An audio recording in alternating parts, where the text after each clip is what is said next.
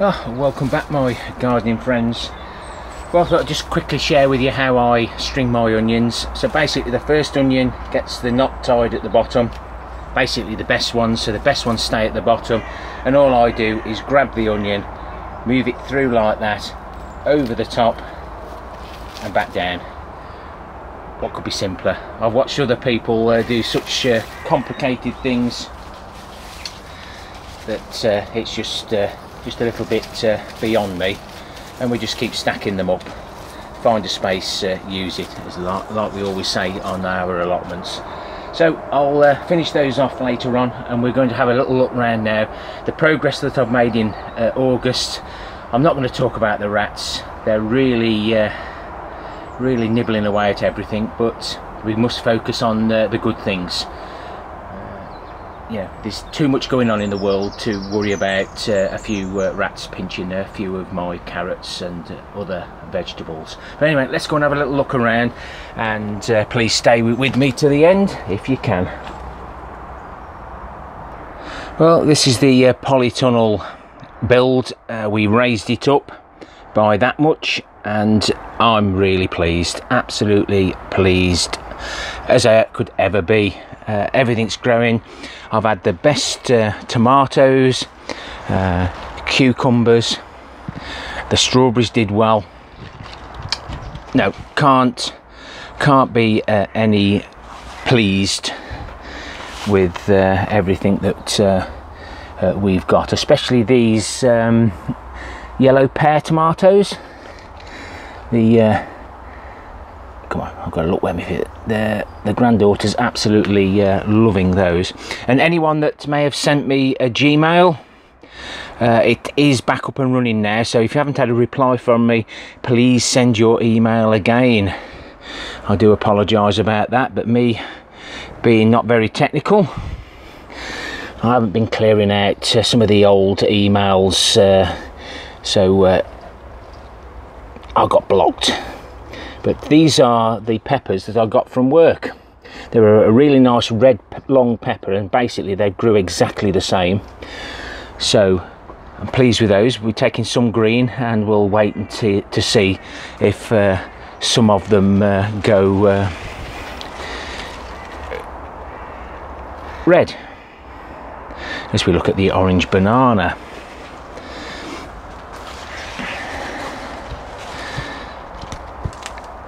Very, very tasty tomatoes indeed.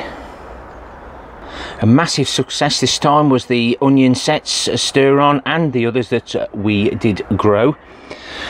These are the ones from out of the giant cabbage cage. They stayed a lot longer, so if I do sets in the future, I will plant them in the spring and not the autumn. The only ones that did go to seed were some of the red barons. I'll show you them shortly, but very, very few. And that's a mushroom, so we must be doing something right. So those are the red baron, and again we've got the best one at the bottom. These are the ones that didn't go to seed, because as they go to seed I eat them, and they're really quite nice. I've got some peas here that the mice didn't pinch, and then we've got all the onions. We'll do a separate video on this. The heads started to fall off these, so I've put them in these wool bags that the wife gets when she orders her wool. And there's the rest of the garlic and everything else. We'll do a little reveal on that, especially the upside down bulb challenge. See how the cloves formed? I'm going to reveal those. Someone put some more these cell trays out, and I like to get them when there's quite a few exactly the same, so I'll probably put those to good use. This is the lettuce that you will see in my next video.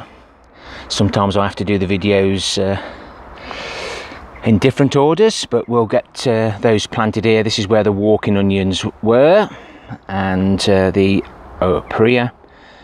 So we'll find a space, we'll fill it. Well, you've seen these lettuce in the lampshades, and we've planted 3 rows of radish at the back now that we've got rid of the seed heads off the onions. I don't normally plant them this deep, but you'll see shortly where this compost has come from. But I do like to grow them in here. It does keep them a little bit cleaner, especially when the rain falls on them. We don't get that horrible dirt splash all over the lettuce. The second main sowing of the pongos, doing well, and I do need to get the strawberries out. They're just changing colour. I've tried feeding them, but they're getting really pot bound now. We've taken a few more carrots out before our friends got to them, and they were very nice. So this is the front of the polytunnel. In last year, or before we'd done the polytunnel, the water used to flow this way into barrels buried in the ground. So that meant I used to bucket it out or pump it out. So now it goes the other way. That barrel's full, that one's full, so this will be the gravity fed. This will just be basically a stand. That water won't probably ever get used unless I get really desperate. And we've got the tap facing that way, and then we can get it through to there and into here, whatever I decide to do. I like to put everything on slabs if I can, not wood, so that we never have to touch them again. This one's full, and I'm going to pump the water across. We're about there on this, so it's about 500 litres in there, so we can pump that across into here. And you've already seen all the barrels to there, and I've got a little space here, so I've moved this over a touch to accommodate another barrel, so that's another 200 litres, and we can still then fetch from this one. And lots of people have been asking how I join all the barrels together, and I'll put the video playlist at the end, on the end screen. But all this is working out really well, and we'll have a little look at what we've done at the other end. So just to recap, I was only going to have 3 square foot gardening beds, and then create one of these beds here to replace this temporary one because we hadn't got enough scaffold planks. I'm going to get rid of these. So to get rid of those, as I've just turned round, I was going to get them to be put here, but of course I've created myself a little bit of work. But I've already emptied the one pallet collar. Now there's 1, 2, 3, 4, 5, 6, 7, 8 there, and that was half full.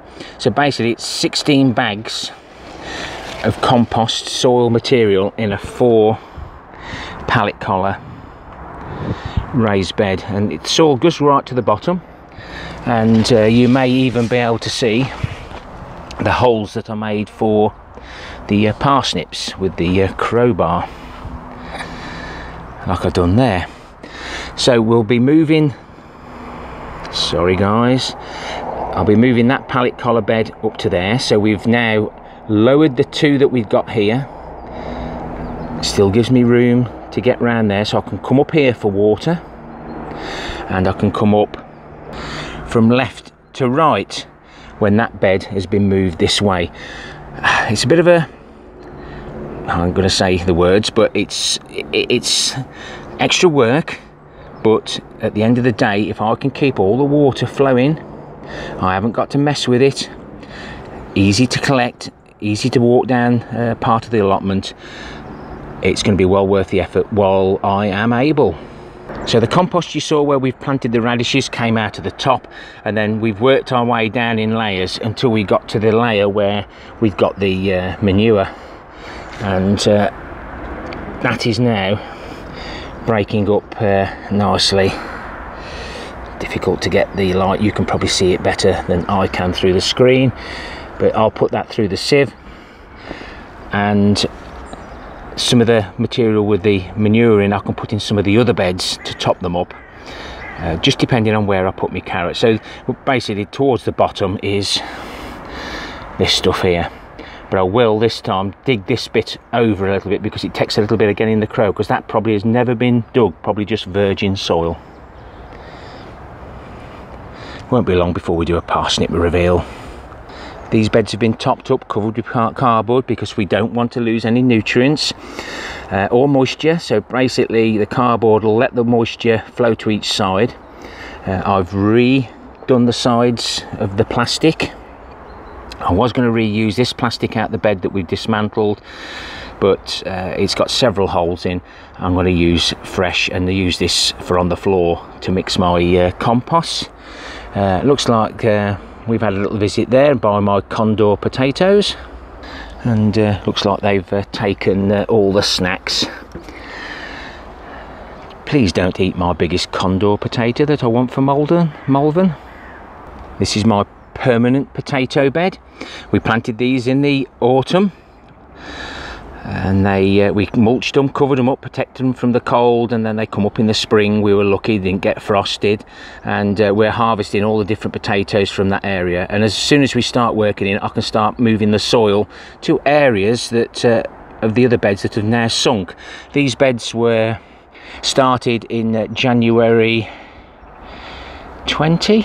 Yes, January 2020, and of course they've settled, and we used loads and loads of organic materials to top them up, all for free.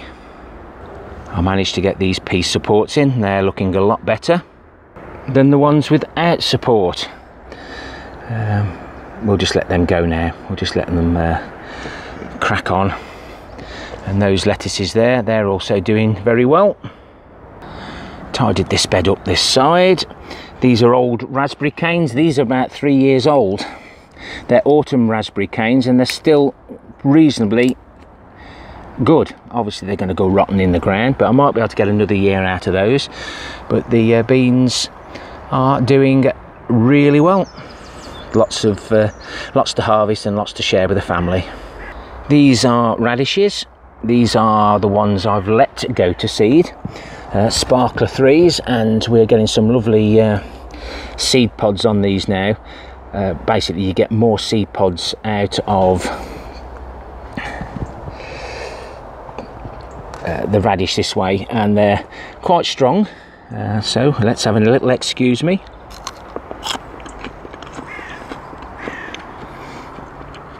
Very nice, and a great addition. Oh, the heat's just kicking in. A nice addition to my lunchbox. Another successional sowing of radishes. I must get these carrots out. My little friends haven't found them yet, just to give the lettuce a little bit more light.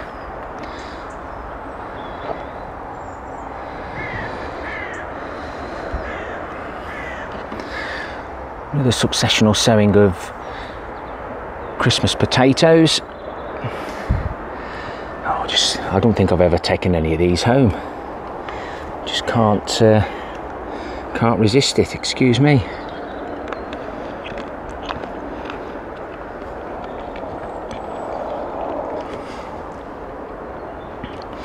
That one's gone to seed, so we'll see if we can save seed off that variety. I did say to myself, I'll stick to one yellow and one green, the courgette zucchinis. But of course, you always want that backup, and I can't believe how many courgettes I've been getting off these plants. Oh, there's one that's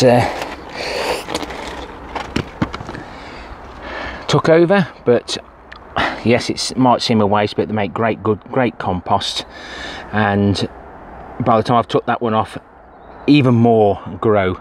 It's been so productive because I've been taking them off so small, and they're much tastier. Not sure what you can see down there.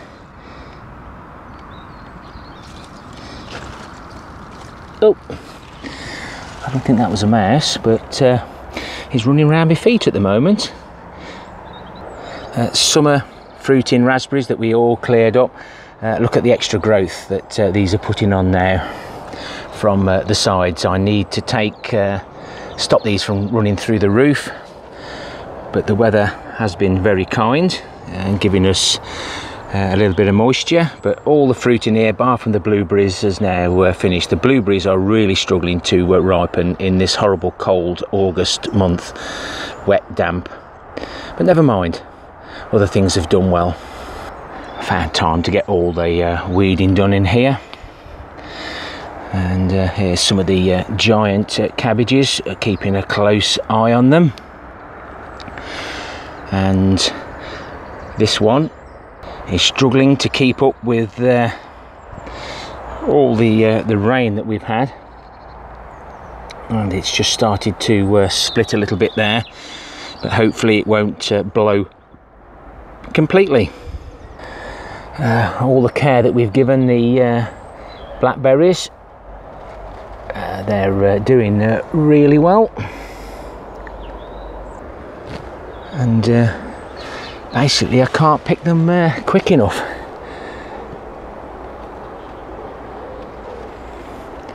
But they are nice fruit. If you leave them too long, they go off. If you don't pick them, if you pick them too early, they're a little bit tart. As long as I beat the flies, excuse me.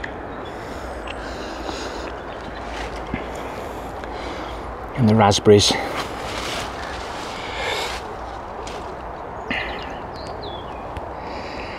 are beautiful again. So these had nettle over the winter, log ashes, and then comfrey as soon as the flowers started to form. Excuse me. I said, excuse me. This rain hasn't done anything.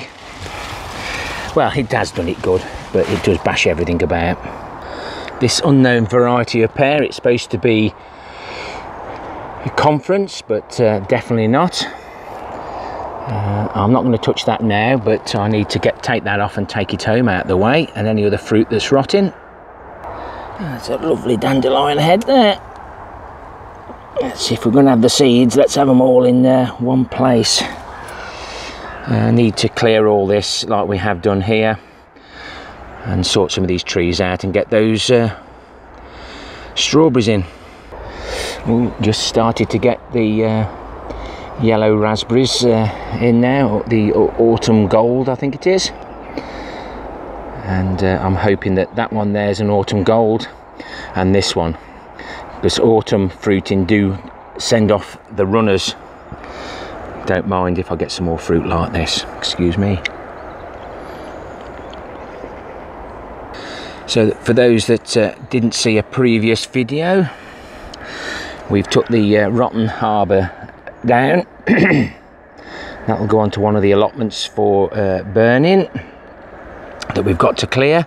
I've collected the rest of the compost, so basically we've got that full of compost now, and like I say, it's got the perlite in, like a lot of the compost that I find, or you just get some with the cocoa coir in. Again, I do pick it up if I feel it's good stuff, and these are the conference pears, and you can see at the top there it's already been eaten. And I've already been picking up apples that people have been putting outside their properties, windfalls, so I might get rid of quite a few of these trees. They're not productive enough. So this is another find this week, and again it's got the perlite in, and the compost looks like it's got a bit of everything in, but you can see they've potted them up, but the roots have never got out of this container into there. So these are 30-litre containers, so there's at least 25 litres in each of those, so we've got about 270 litres of compost there, all for free. I've decided to keep this wheelbarrow because it's quite narrow, a lot narrower than that to get between the beds on plot 3, so I think that one might be disappearing if somebody wants it. Normally swap a wheelbarrow for a couple of bags of compost. A little bit of bartering on the allotments. Quick update on the greenhouse, the wick guttering system. Oh, bloody cobwebs. He's there every day. bless him, he builds it every night and I have to walk through it. I've been trying some of the fruits, and the fruits, the tomatoes and the cucumbers don't taste the same. So the bacteria wilt is definitely affecting the fruits, even though they are growing. Thinking I can't miss that cucumber. Far too big. But we've got some nice things growing here, and these are some of those that we got from the seeds from Shed Wars, so I'll be saving some seeds from those as well. Here's some more of the tomato pears, and they're just not the same as what's in the polytunnel. Won't be long before we clear this area and start getting the leaf mould all done again. Bar gum, that 12 months has gone quite quickly. And the Lady Crystal that I planted on the 12th of the 6th, they've got some really big spuds in here, and the only reason I'm pulling this one out is because it's had a nibble. But I'm looking forward to revealing those. So these are some of the potatoes that we had for free from the garden centre, because they were going well, out of season, so we put them in the fridge and we've been planting them ever since. The next potato reveal will be the ones in wood chips. The last one was in fresh wood chips. This one will be in 3-year-old wood chips. Nothing else, just my 3-year-old wood chips we get from the bottom of the paths. We'll see what we get out of those. But I will be posting videos quite regularly now on the growing potato medium challenge. Happy gardening to you all. Till next time, my friends.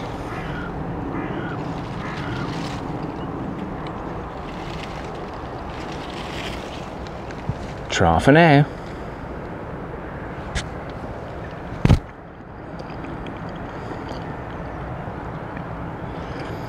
Ooh, I could stop here all day.